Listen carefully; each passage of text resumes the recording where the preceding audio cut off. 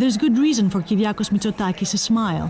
With less than 200 Covid-19 victims for a country of 11 million, the Greek premier seems relieved. Je suis très fier des Grecs. Je crois qu'ils ont réussi. C'est un succès quand même ce qu'on a réussi. Et je suis aussi très fier parce qu'on a laissé les médecins, les experts parler et expliquer pourquoi les Grecs ils sont restés dans leur maison pendant 2 mois. Et on a bien réussi mieux que les autres pays, mais je suis très fier. C'était quand même un succès pour la Grèce et pour les marques de la Grèce. A premature confinement alongside effective monitoring measures. Greece is about to lift its lockdown. But has the country really won its battle?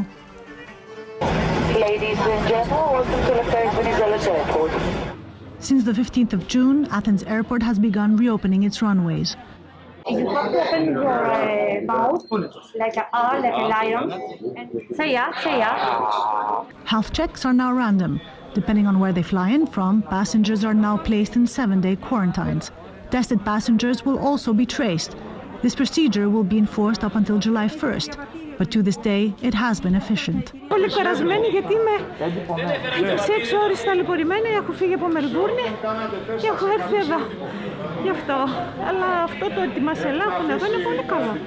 Εμείς σαν πολιτική προστασία καταχωρούμε όλα τα στοιχεία των επιβατών και τη διεύθυνση που έχουν δηλώσει και μπορούμε να παρακολουθήσουμε και να δούμε αν τηρούν την καραντίνα. Σε περίπτωση που κάποιος επιβάτης δεν τηρήσει την καραντίνα, υπάρχει το πρόστιμο των 5.000 ευρώ.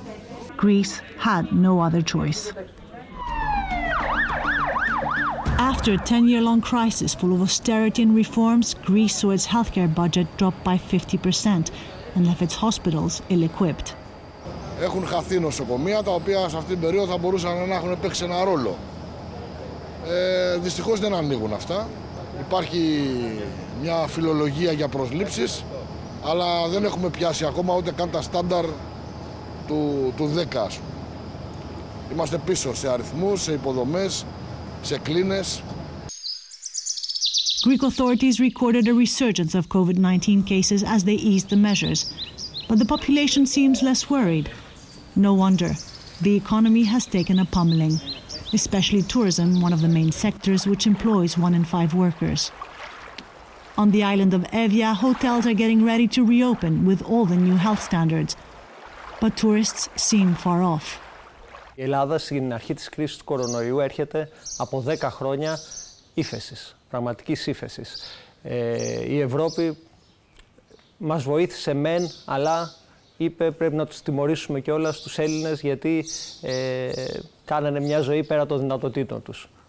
Πιστεύω στην Ευρώπη, πιστεύω στους Ευρωπαίους αδερφούς μας. Είδαμε ότι στη διάρκεια της κρίσης του κορονοϊού δεν στάθηκε στο ύψος των περιστάσεων. Πήραμε μάσκες από τους Κινέζους, πήραμε μάσκες από τους εφοπλιστές. Η Ευρώπη είχε μια δυσκολία. Τώρα όμως μπορεί να βάλει πραγματικά τον άνθρωπο μπροστά. Here in the streets of Athens, not everyone agrees on opening the borders, but faced with such economic uncertainty, no one opposes it either. Το θέμα είναι να έρθουν και πόσοι θα έρθουν από τη στιγμή που ήταν 30 εκατομμύρια πέρσι, έτσι να έρθουν 10. Η βαριά μας βιομηχανία είναι ο τουρισμός της Ελλάδος. Λοιπόν, αν δεν έρθουνε, θα τερματώσει όλη η οικονομία.